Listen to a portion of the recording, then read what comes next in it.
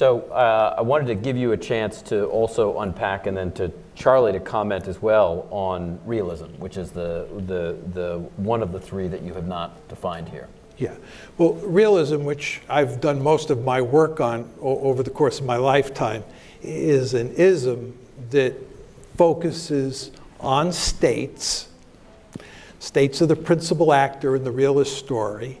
And the key assumption, as I'm sure almost all of you know, is that those states operate in an anarchic system, which means there's no higher authority above them.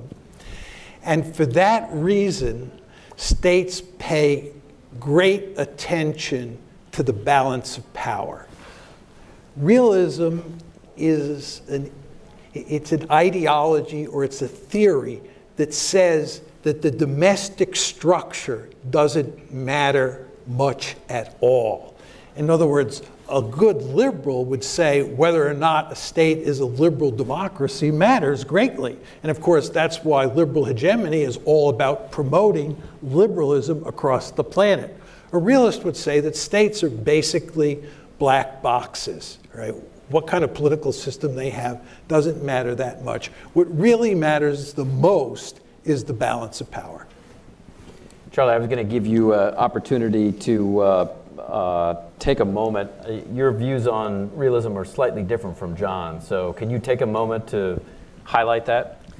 Yeah, just briefly. So within structural realism, which is the type of realism that focuses on anarchy, there is a deep divide between people who think that the international system itself basically drives states into competition. Not always, but usually.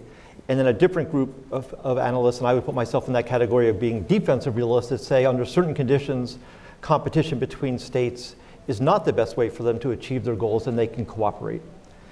And at the core of this is the security dilemma, which is the question of whether when you compete, or when you try to pursue security, whether you make your adversary more insecure or not, and that can vary. The key difference between offensive and defensive realism, I think, if you had to boil it down to one thing, is that offensive realists say you should only focus on the balance of power, and therefore, in a sense, you need to assume the worst about your adversary. It doesn't matter whether what your adversary's goals might be. The adversary could eliminate you from the system, so you assume the worst. And defensive realists, on the flip side, say, no, if you assume the worst, you may actually end up provoking your adversary, making your adversary more insecure, and in turn, making yourself more insecure. And so these are two different views. They accept the basic assumptions of realism hold. Anarchy, states as rational actors, unitary actors, black boxing. But the question is, when you look out at the international system, do you assume the worst or not? And it can lead you to very different conclusions, both about competition and cooperation, but also closely related about the importance of the security dilemma.